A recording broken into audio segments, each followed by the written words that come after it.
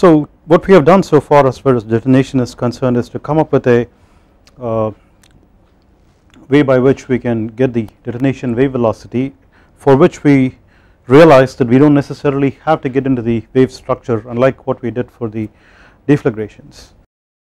But in any case it's also important for us to actually think a little bit about the detonation wave structure if you want to get into applications with detonation waves, as we pointed out, for example in pulse detonation engines, which is coming up as a good alternative to engines that are commonly used now. So today we will just look at detonation wave structure. Now in reality a detonation wave is highly three-dimensional. The structure is very complicated, but just for the sake of simplicity we could still adopt a one-dimensional approach by which we now try to see what happens within the detonation wave, just like how we did for the deflagration wave, where we said we look at a planar deflagration and you have upstream heat conduction and reaction rates towards the downstream part of the flame thickness and so on. Similarly we can have a similar approach,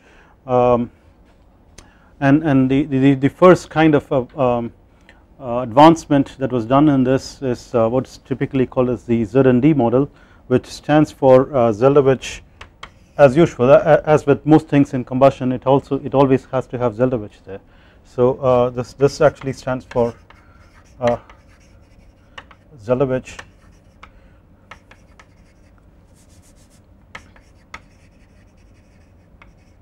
Neumann and Düring, who independently, all three of them independently evolved this idea in the time frame of about 1940 to 1942. That's around the time frame. Of course there is a historical perspective about this. Detonations are something that is somewhat destructive most of the time, and this time frame that we are talking about was also the time of the Second World War, so there was good reason to expect why people should be working on this at that time. So the basic idea of the ZND model is one of shock followed by chemical reactions.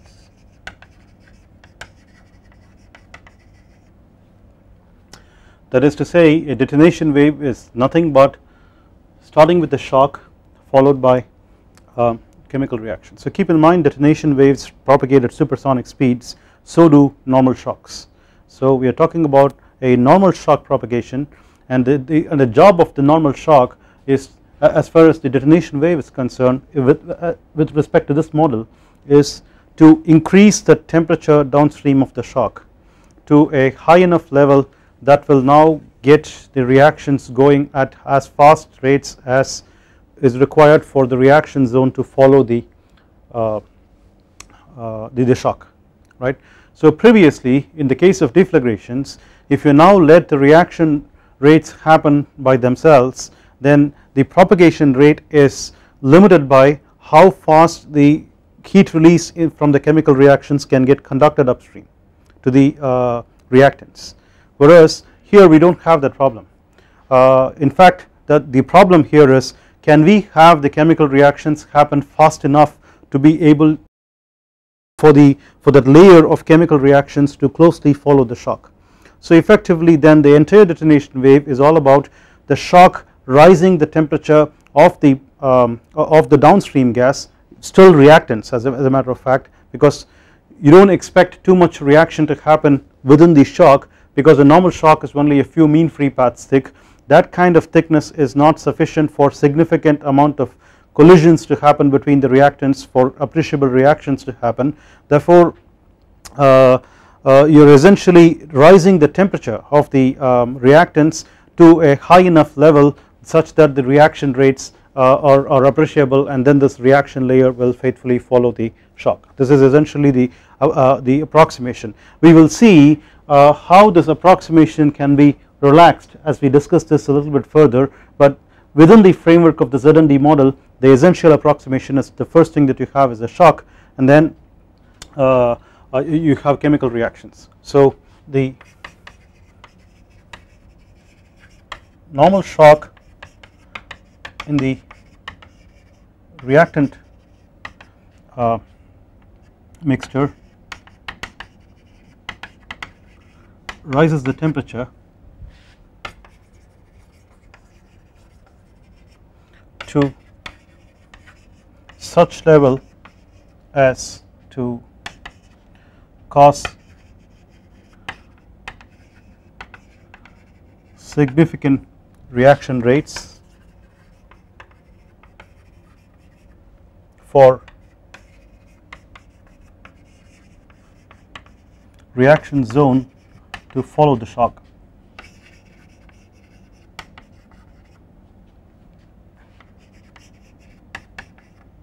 So in fact what typically happens is, so if you now think about how to look at what happens within a detonation wave, let us suppose now you consider the thickness of a detonation wave.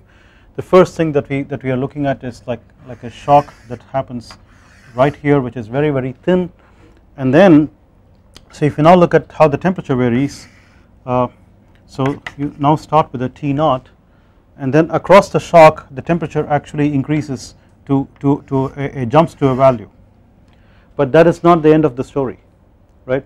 Because in reality now if you have chemical reactions you have to reach something like the flame temperature, and the shock itself is not going to rise the temperature up to the flame temperature, it is going to rise it up to some point, and then subsequently you now have a region where the temperature remains constant for some distance, and then it begins to increase very similar to the way it increases in the deflagration wave pattern, and then levels off. So this is for example your T infinity there starting from T naught, and this temperature this value that the temperature rises to just downstream of the shock is sufficiently high enough for chemical reactions to happen in this region.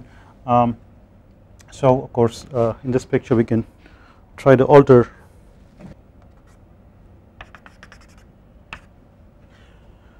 So in this picture we now have a region that's where the temperature levels off just after the shock, which we will now call the induction zone,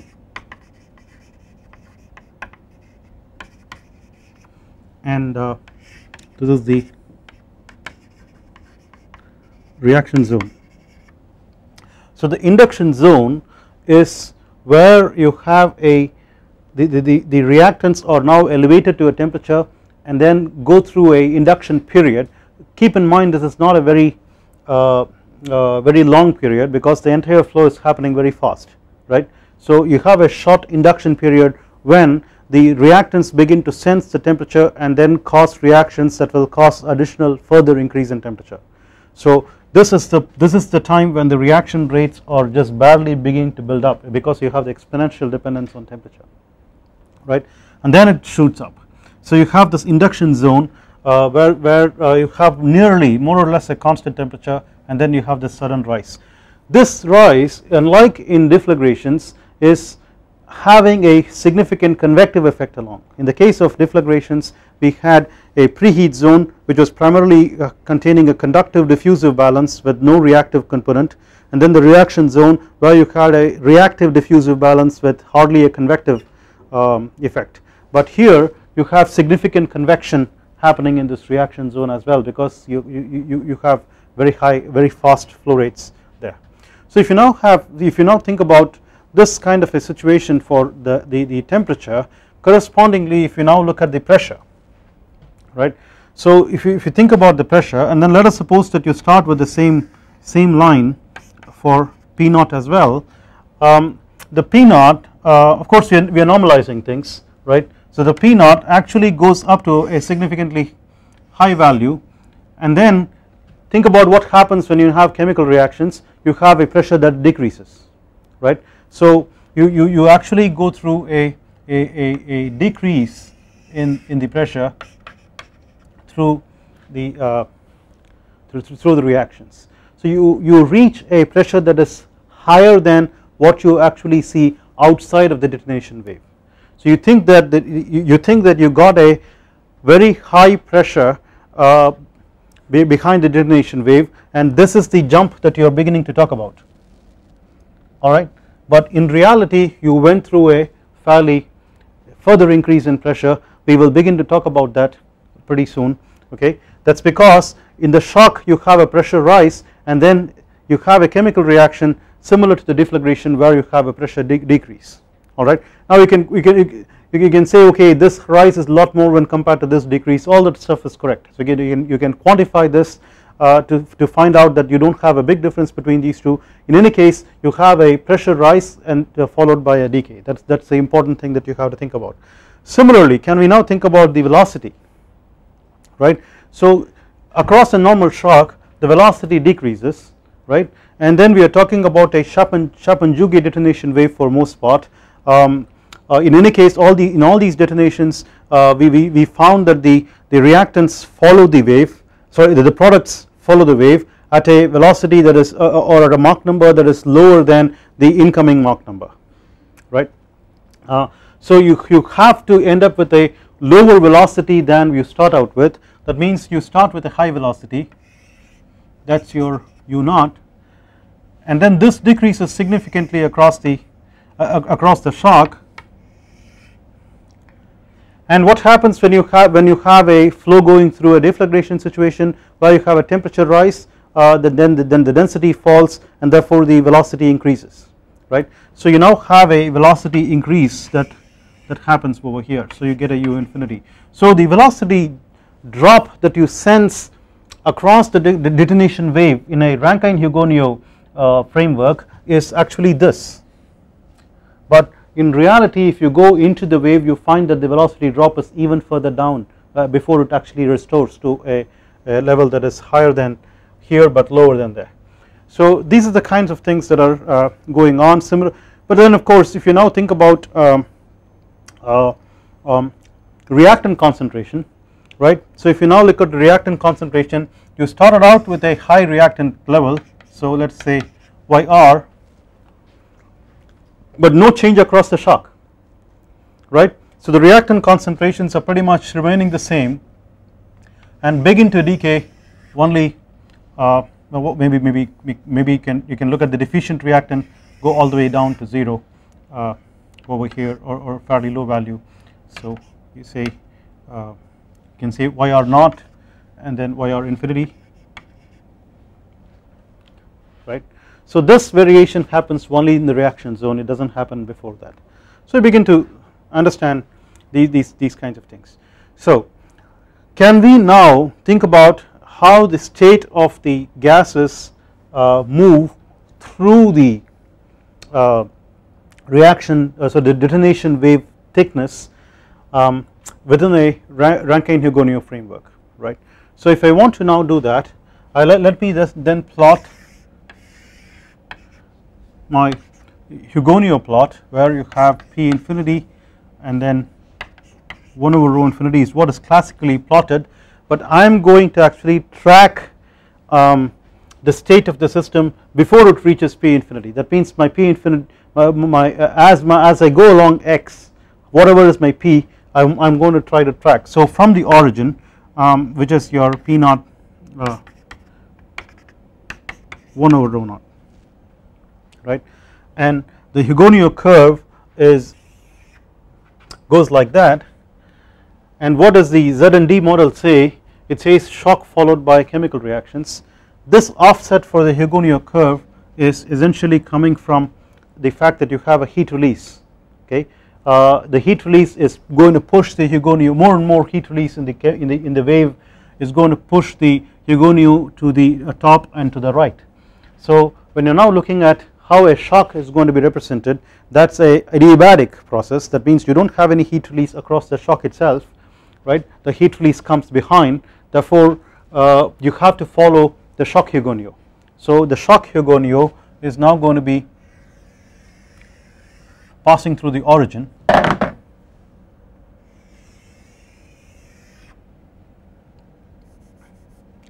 So that is the shock Hugoniot.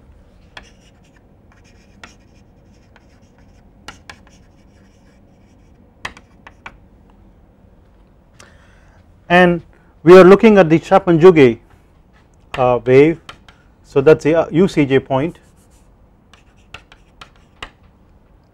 and that means you are looking at a tangent Rayleigh line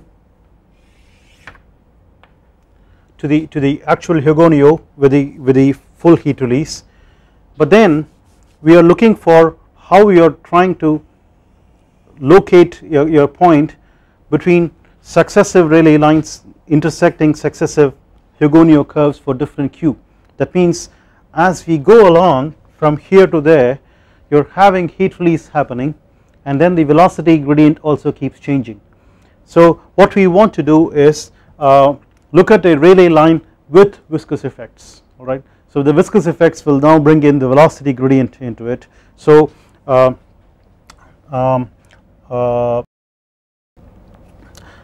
integrating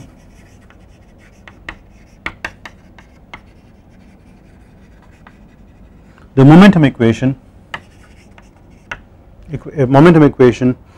in steady 1D framework,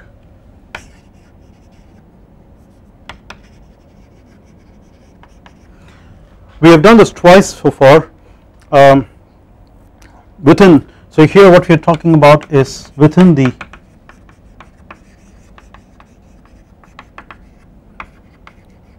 detonation wave,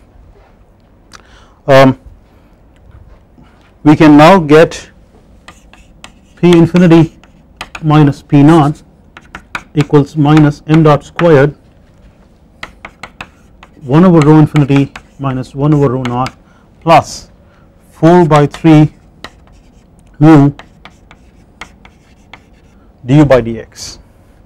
So of course you can now fix your x going this way, right. When did we get this before? When we wanted to show that when you have very low Mach number, this will actually be of the order of Knudsen number times Mach number, and then the convective term will actually be of the order of gamma times Mach number squared, and so under very low Mach number conditions for continuum flows with low Knudsen numbers, you got a pressure equal to constant approximately. That is when we tried to integrate it once. The next time we integrated it was in the Rankine-Hugoniot framework, but that is like saying all the gradients are within the wave. That means we are looking at outside the wave to get jump conditions, so you don't have the du by dx term at all, right. So now we have a du by dx term kept in order to see what happens when you now traverse through this wave, right.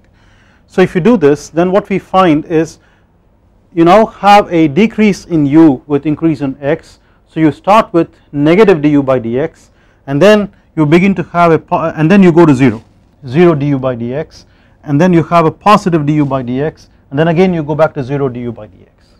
Okay.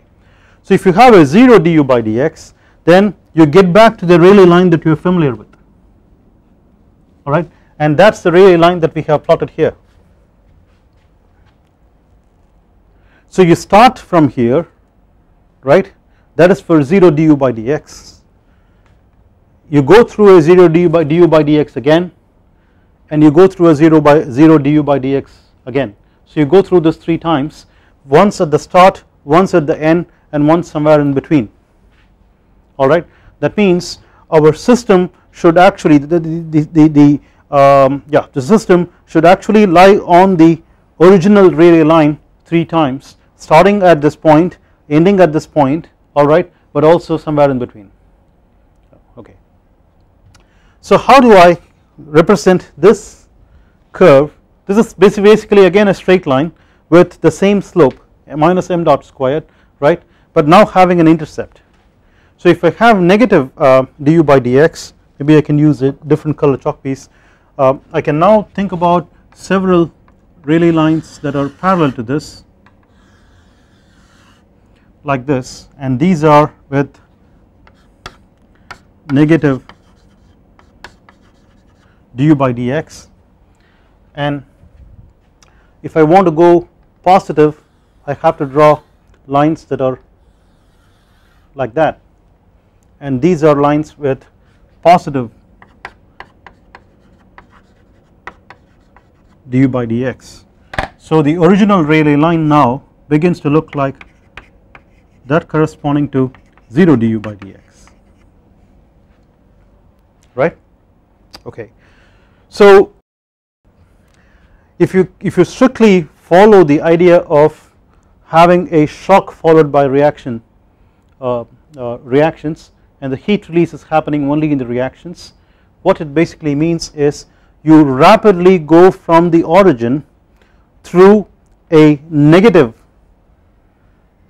set of du by dx lines, okay, through a set of negative du by dx Rayleigh lines along the shock Hugoniot, right, as rapidly as you can, go up to the peak pressure, and I told you I'll talk about this, right. So you go up to the peak pressure all the way and then start turning around when you now get this du by dx to flatten out to 0 back again, right. So the positive du by dx begins to decrease back to 0. That means your path would now go along the shock Hugoniot as much as possible. You see the moment the shock Hugoniot is deviating from the Rayleigh line like a tangent Rayleigh with a positive with a negative du by dx, your du by dx is now beginning to grow, right, back to 0, and then that means it now begins to go away from there and reaches your 0 du by dx, and then you have to go through the positive du by dx region, right, when the pressure begins to fall again. Therefore you now reach the situation where you got this peak and then you go through positive du by dx lines and then come back to this, come back to the 0 du by dx Rayleigh line, right. So this basically means that you are now going to have a peak that is called the von Neumann spike.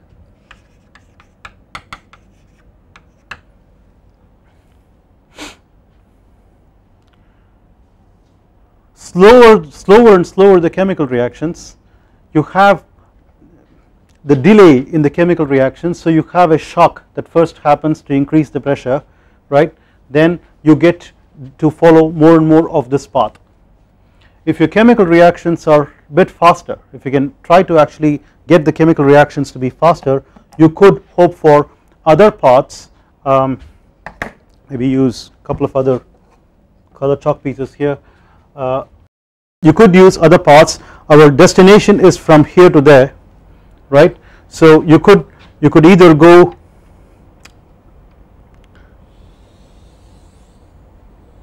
like this or like this, but usually this one, the blue line, requires ultra fast reactions. That means you are very much farther away from the shock Hugoniot, right. You are beginning to think about reactions happening even within the initial layer itself as the increase in pressures are happening, so you don't really go all the way to the von Neumann spike at all, right. Whereas if you had modestly reacting mixtures, you could still go through a pressure that is higher than the Chapin-Jouguet downstream pressure, right, and that would lead to something like a von Neumann spike. But the worst case von Neumann spike that you can get is when you're thinking about the ZND model, where you are saying all you have is a shock to begin with and then you have chemical reactions following that, all right. So this is a way by which you can compute the von Neumann spike and get the worst case pressure or worst case or best case depending upon what your goal is. So if you want to have your detonation wave inside a chamber and you want the chamber to withstand the pressure, this is the worst case pressure. But if you want to cause destruction by pressure by having a very high pressure region, then this is the best case pressure for you, right. So this is the extreme pressure that you can think about with in the framework of the ZND model. I think we should stop saying anything more within the one dimensional framework, and I'm not going to cover the 3-dimensional details because it's too complicated for this course.